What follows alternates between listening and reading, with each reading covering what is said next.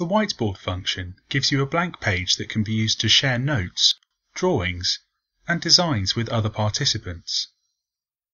To start a whiteboard, click New Whiteboard at the top of the meeting window.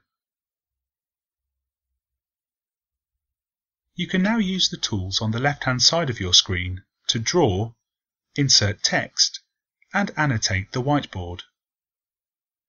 Other participants can see the designs and notes that are being added in real time.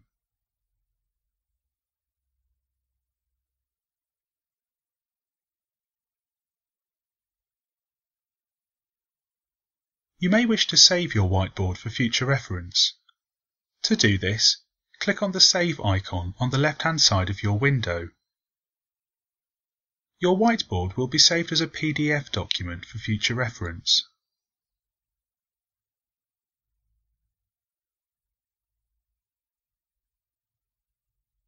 You may return to the main meeting window by clicking on the Quick Start tab at the top of your window.